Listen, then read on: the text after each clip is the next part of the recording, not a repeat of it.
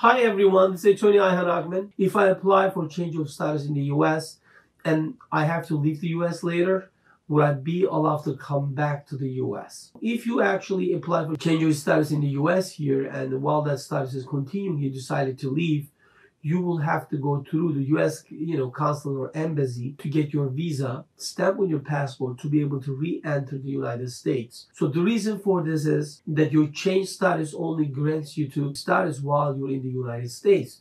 And by traveling out of the country and re-entering actually requires a visa, which can only be obtained through the State Department and of course the consulate process. So you only get the status here once you leave. That ends. To be able to come back, you will have to be at the US consulate to get your visa.